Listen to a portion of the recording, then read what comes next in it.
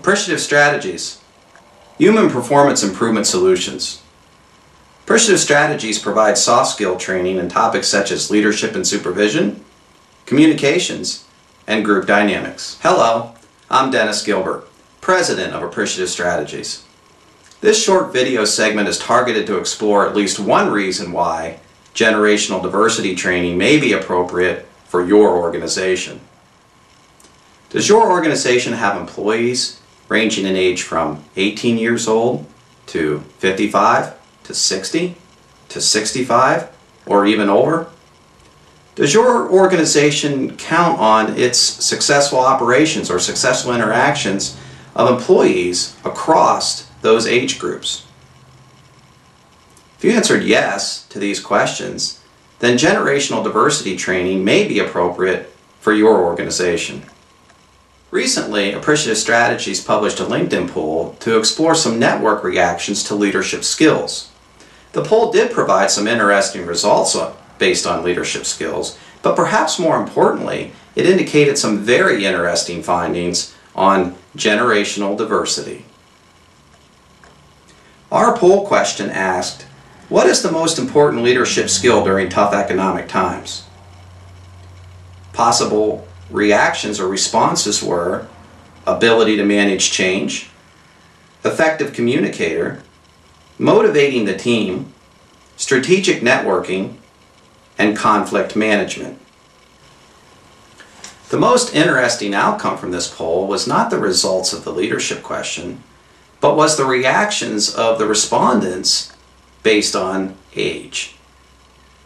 Notice in the poll results that the younger respondents identified strategic networking as the most important leadership skill, with 100% in the 18 to 24-year-old group and 14% in the 25 to 34-year-old group. In contrast, motivating the team was the top response, with 100% in the 55-plus age group. As this chart clearly demonstrates, there is a mixture of responses in the middle groupings. So what does this tell us? My assessment of these findings would indicate that there is a strong difference of opinions, values, and perhaps traditions as it relates to leadership performance in the younger age group when compared with the older age group. These findings support the idea of generational diversity gaps in our workplace, and they support the idea of targeted training interventions to help reduce or eliminate those gaps.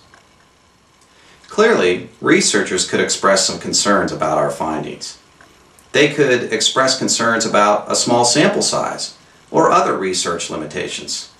However, the intent of our poll was not to provide a scientific study. The intent was to find some additional information about leadership skills and provide some network reactions to generational diversity issues.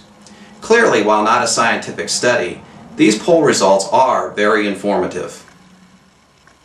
There are many training programs available today to address the concerns of a multi-generational workforce.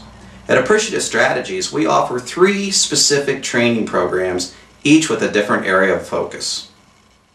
The program titles are Workplace Age and Generation Diversity, Conflict in a Multi-Generational Organization, Communications for a Multi-Generational Workforce. More information on these programs can be found on our website. Thank you for taking the time to view this short video segment. I hope that it has provided some additional thoughts for you as you consider training interventions for yourself or for your organization. I'm Dennis Gilbert, wishing you the best success in the future. Thank you.